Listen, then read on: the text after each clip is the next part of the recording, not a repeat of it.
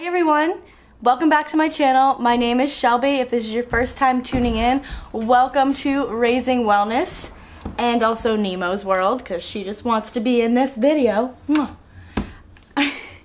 And today we are going to be talking about first how I'm feeling, day 3 of my juice cleanse, and then I also want to talk to you guys about working out on a juice cleanse. So we'll cover what not to do, what to do, and what I am doing. So day 3 of the juice cleanse, a little update. My skin is starting to be more even tone. It's feeling a lot smoother. The past 2 days were really rough though, guys. Like, I'll be honest and say that I ate an avocado because I was working out very intensely for the past 6 months, and then to rapidly decrease my calorie content was a little bit rough on my system. So if you do feel the urge to eat on a juice cleanse, then mash up a banana or mash up an avocado, because remember, a juice cleanse is for relieving your body of the energy it needs for digestion. So if you mash something up, it's going to be easier on the digestive system than if you eat like chicken or nuts, which take 12 hours to digest in your system and take a lot of energy. So mash something small up and eat that. It made me feel a lot better, and I ate it right before I went to bed. And other than that, I've been feeling really great. I was a little bit tired the first couple of days, and that's to be expected, like I talked in our second video. But other than that, I feel awesome, and today I want to talk to you guys about working out because, like I said, I was doing a really intense workout regime for the past 6 months. So I'll talk to you about what I'm doing now and why I'm doing that. But first, I want to talk to you guys about what not to do. And when you're on a juice cleanse, you should not do hardcore workouts like CrossFit or any high intensity workouts that are going to take a lot of muscle to accomplish, because one, on a juice cleanse, you most likely are at a calorie deficit and your body is working hard to detox. If you're more toxic in your body, then it is going to be working even harder to rid those toxins out of your cells. So your body's being taxed in that way, especially the first 3 days of a juice cleanse. So you don't want to tax it anymore by doing heavy lifting workouts. And you will actually be pulling valuable energy needed to repair your muscles and repair any injuries in your body, or just to repair anything in your body after a workout that it needs. You'll be pulling that energy from your juice cleanse into there, and it won't be as beneficial, so you won't get as many results if you are working out really hard on a juice cleanse. With that being said, if you are doing an intense workout regime and you're in shape before a workout, then go ahead and do something a little bit heavier, but lighter than what you have been doing. And if that seems too intense still on your juice cleanse, then listen to your body and take it easy, go a little bit slower. So it's really about listening to your body and honing in. Like, I tried to do some more intense workouts the first day or the second day of my juice cleanse, and I was too fatigued, so I went a little bit less on the workouts, and it tuckered me out still. So you just have to listen to your body and see what's gonna work for you. And if you are going to work out really intensely, add in extra fats and some extra proteins into your system. Personally, I'm getting 50 grams of protein from this juice cleanse, so that's an average amount, 50 grams of protein per day. So that's an average amount of protein that a human needs if they're not looking to lose weight or build muscle or anything like that, just to have their daily functions. So take that into consideration if you're going to do something more intense.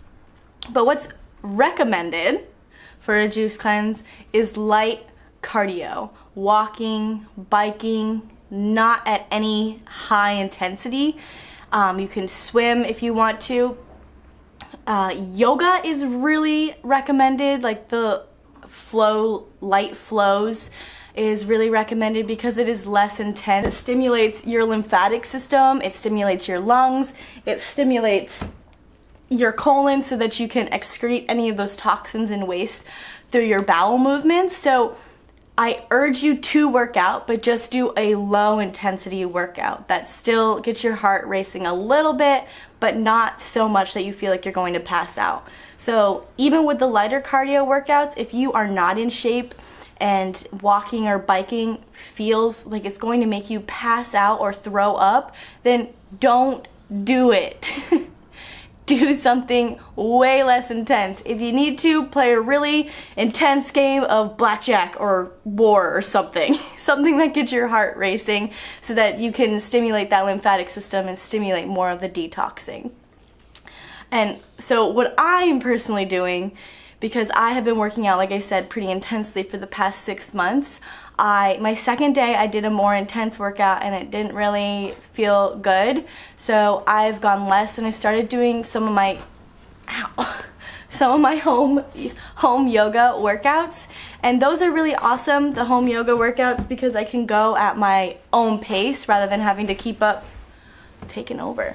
rather than having to keep up with a class. So I can pause and go back and, here you go, play with that. It's crazy. So I've added in my extra protein shake, and that's contributing to my protein count and also my carb count.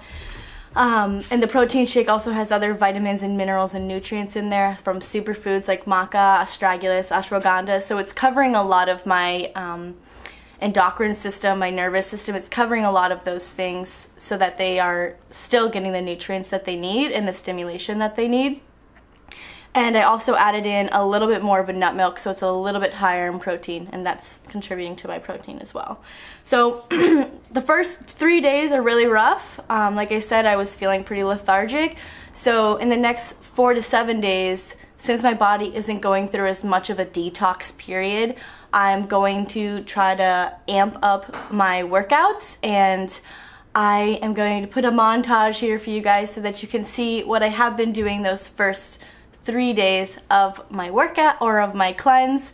And I hope that you guys have been able to gain some information from this video so that you can cleanse safely and work out safely while your body is detoxing, because it's so important that you listen to your body, not only on a juice cleanse, but in general, but especially on a juice cleanse when you are giving it the nutrients, vitamins, and minerals it needs to detox. So focus on the detoxing, not so much on the losing weight or the working out. Focus on the detoxing, okay? All right. So I'll put a little video here so you can see what my workouts have been like.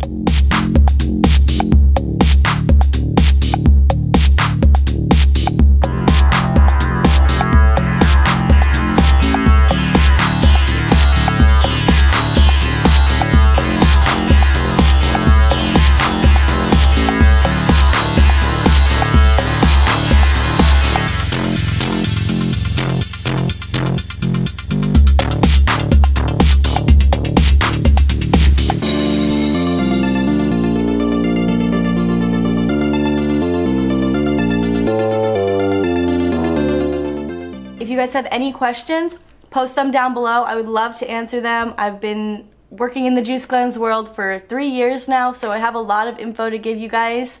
But stay tuned for the next few videos. I think I have 5 more videos. So there's going to be tons of information in there, so I hope you guys check them out, and I will see you next time.